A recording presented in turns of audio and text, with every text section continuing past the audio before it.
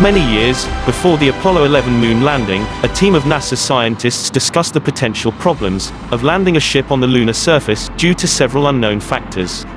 One of the most important ones being the depth of dust on the landing surface. The problem was the accumulation of cosmic dust that falls to the planet. They assumed that, since the Earth has been around for 5 billion years, the Earth has been collecting about 14 million tons of dust per year. But, since there is so much movement on the surface, and the ocean absorbs most of this, there is very little buildup to show. Although, the data was accurately measured to be this amount. So naturally, according to these measurements by Hans Petersen, since the moon does not have oceans to absorb the dust, there would be a problem landing a ship, with the likelihood of it sinking. For this reason, NASA invested in several missions between June 1966 and January 1968, named the Surveyor program, which sent 7 robotic units to survey the surface. With all the images they took, the scientists were still unsure of the landing the Apollo lander would have to face.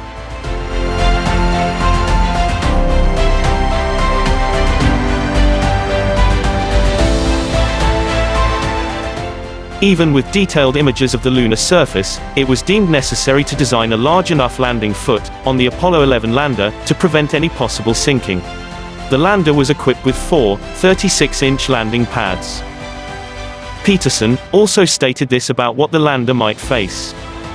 The dust that forms must just lie there, and if the moon gets anything like the Earth's supply, it could be dozens of feet thick. In fact, the dust that strikes craters probably rolls downhill, and collects at the bottom, forming drifts that could be 50 feet deep, or more.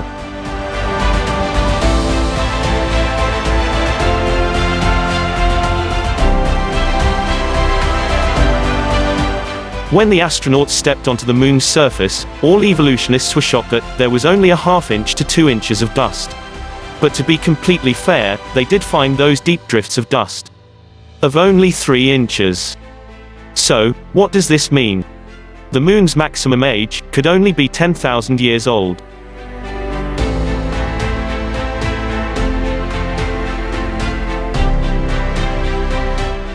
Dr. William Owen makes this statement about the dust thickness. I simply told them that they would only find less than 10,000 years of dust when they got there. This was based on my creationist belief that the moon was young. The situation got so tense that they suggested that I bet a large sum of money about the dust. After the results came back, and they discovered that there was virtually no dust, that wasn't good enough for these people to pay off the bet. Since this did not fit a conclusion that the moon would be close to 4 billion years old. Evolutionary scientists scrambled to try to explain, not why they were wrong, but how they need to change their measurements, in order to fit their narrative of a 5 billion year old Earth. If the Earth did not have a moon, the Earth would be drawn out of its orbital position, due to the gravity pull of the Sun, or Jupiter. Most evolutionists agree that life would not be possible without the moon.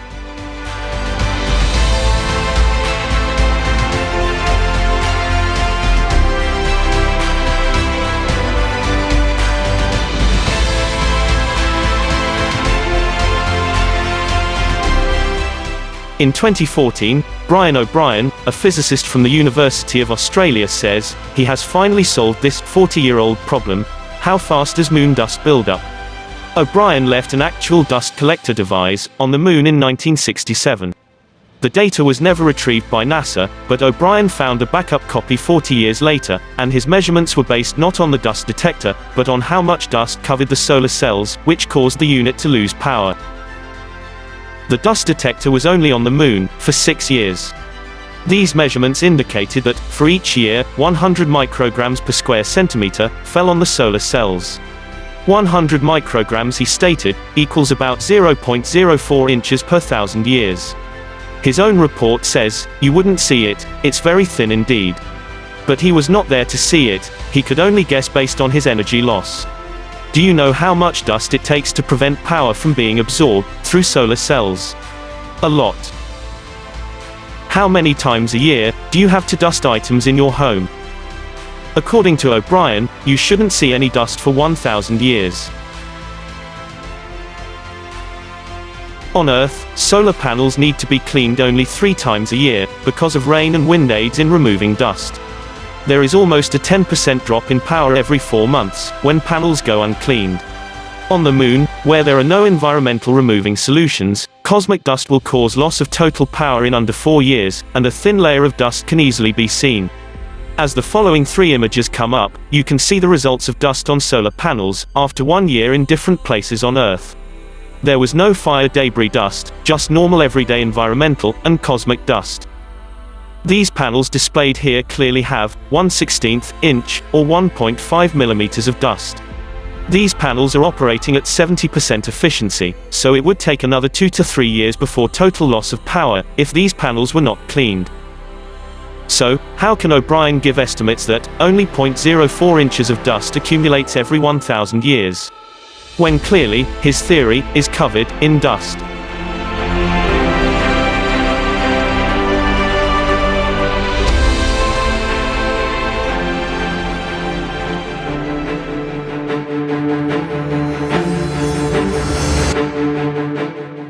The newest research that NASA has been doing since 2007, that is ongoing, is observing the amount of lunar meteor impacts on the Moon, to gain a better understanding of how many different size meteors new spacecrafts will have to endure during extended missions. Since the Moon has little, or no protective barrier, impacts occur from 45,000 to 160,000 miles per hour. The Earth burns up around 73,000 pounds of meteors every day, most of them harmless. But anyone can see with their own eyes that the Moon has countless impact craters. NASA is able to monitor 95% of all incoming asteroids that will impact Earth or have near misses for the next 200 years. But what about the 5% of the surrounding sky that they can't monitor? In 2019, a 100-meter asteroid came within 73,000 kilometers of Earth before it was noticed. According to NASA, 5 asteroids that are up to 2 kilometers wide will impact the Earth every 65 million years. Like the Chicxulub event, it would destroy 75% of all life on Earth. When an asteroid hits an object at 50,000 miles per hour or more, surface area, volume, and mass makes little difference to how it will affect the surface on impact. Wikipedia states that the fastest bullet travels at 2,800 miles per hour, and there are numerous videos where a single bullet destroys a bowling ball. So, what do you think would happen to our Moon if a large asteroid hit it at 50 or 100,000 miles per hour? The Moon's diameter is 27% of Earth's diameter. That puts it at a chance of being hit about once every 100 million years with a city-size asteroid. So, if the Moon has been around for 4 billion years, then it should have been blown away, or heavily fragmented, after 40 massive asteroids impacted its surface.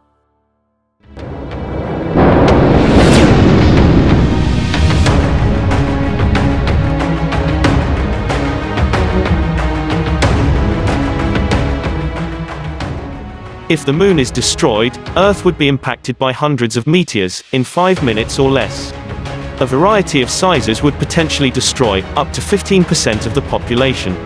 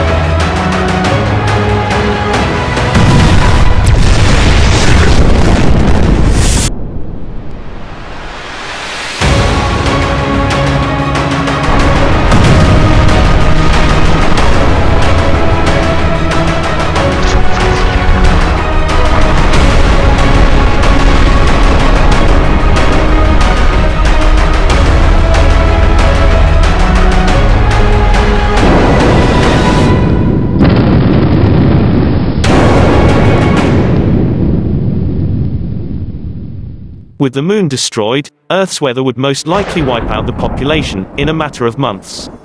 Super high winds, earthquakes, volcanoes, and the axis would shift, causing the poles to melt, and with no gravitational balance from the Moon, the days would become shorter.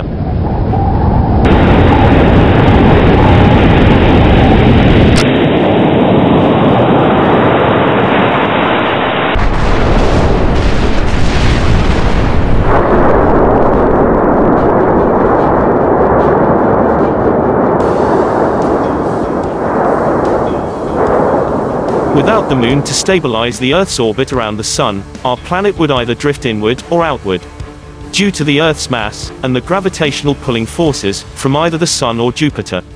If the Earth is pulled inward, it would only take a few months, before the Sun engulfed the Earth.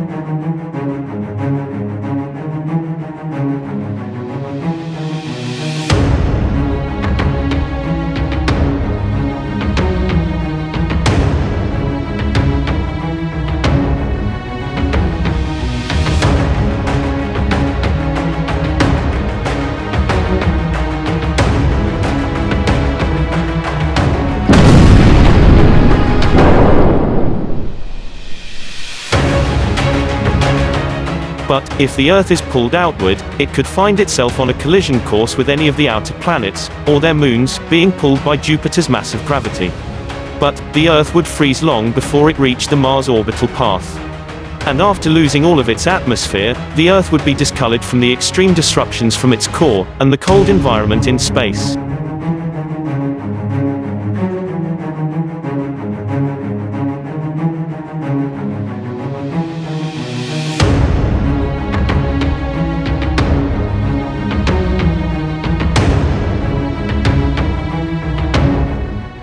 Without the moon, Earth's axis would constantly change, not allowing a stable environment for any type of human progress, much less evolution, and the Earth would be drawn inward, or outward, towards its eventual destruction.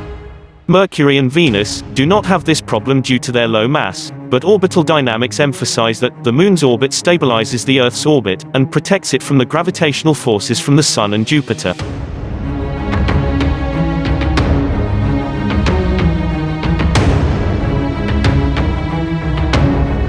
The Bible says that the moon was formed during the six-day creation week, about 6,000 years ago.